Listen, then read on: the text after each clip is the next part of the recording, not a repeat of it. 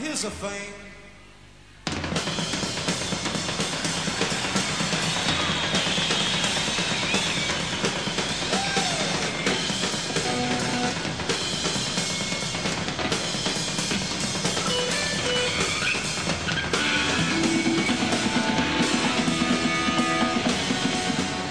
My granddad was an opera singer, my uncle was a jazz pianist, I was a boy soprano in the church choir.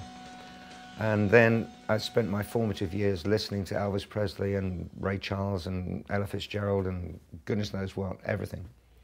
And then it all came together at the right time with Purple. So that was just probably, you know, when fertilization took place, it was fantastic.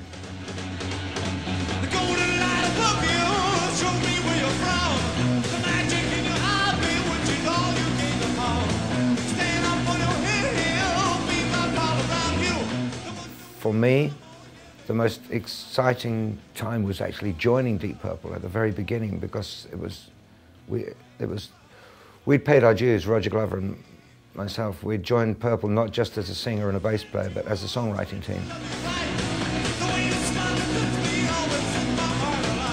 With Fireball, we brought in the other elements, the funk and the blues, the soul, the jazz, and some of the sort of psychedelic hangovers from our earlier days.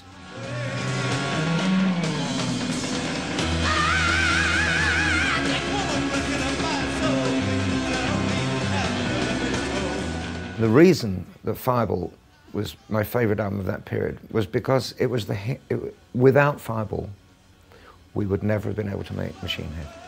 Machine Head was probably the first album that was successful really on a huge worldwide scale.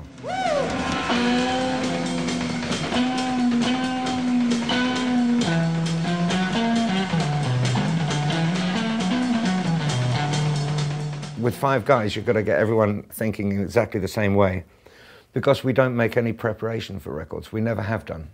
We walk into the studio, put the kettle on, hey, how's your family, how's the dog, all right, have a good holiday, right, okay, let's get started. And Ian, Pace and Steve and Don, Roger, they wander in midday, 1 o'clock, and they play for 6 hours and after 3 days, maybe some ideas are emerging.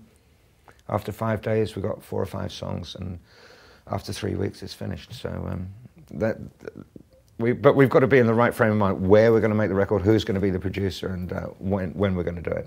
Do you know already? No? No. But we're thinking it's about time.